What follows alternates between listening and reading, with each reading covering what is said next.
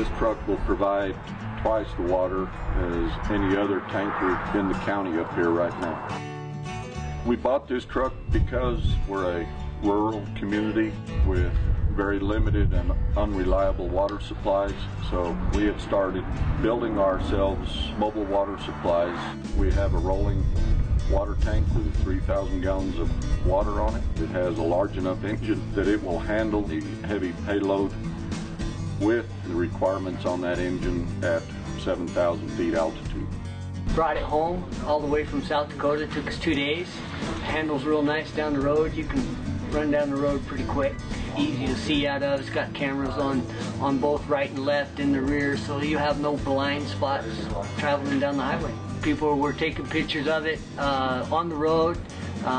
We stopped to get fuel, and the family wanted to take a picture of the truck and take pictures of us. It's been used on quite a few incidents since we bought it. The big white fire was one call that was on for a couple of days. That was 10,000 acres that burned.